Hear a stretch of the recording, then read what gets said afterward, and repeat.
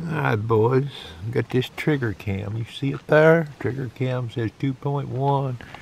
I've got it turned on where the Wi-Fi is working on it. I'm going to turn this camera off. I'm going to get in this truck. It's raining out here. I've got an iPad mini laying there. I'm going to show you a video that I did this morning, just a little trial video, and let you see how big the image is on this iPad mini should you decide to take one to the woods with you. Okay, this is the same video I showed earlier with a cheap cell phone. This is an Apple iPad mini, okay? You see how big the image is? Let you watch it here. Now there's water droplets on this iPad. Don't worry about them. Pointed over there at that tree. That tree over there is about 80 yards. You get a bigger image. You get up in yonder, you're talking a lot farther. It's 200, okay? You don't shoot squirrels that far with this gun, but that's 200 yards. Okay? We're going to do a little scenario here.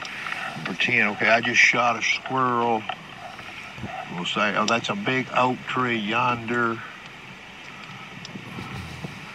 And it's got a dead tree beside it to the right. Okay?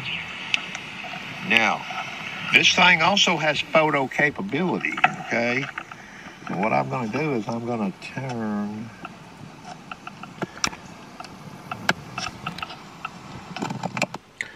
So you see, you get to describe the tree. Maybe it's a tree that's got something about it distinguishable, or something near where you shot the squirrel or your deer is distinguishable. You could use this with a centerfire rifle. Just be advised, recoil from a centerfire rifle is going to kick back, okay?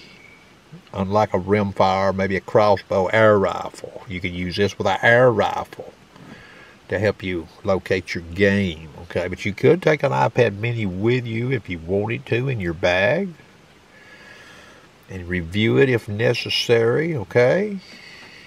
It's going to conclude the video.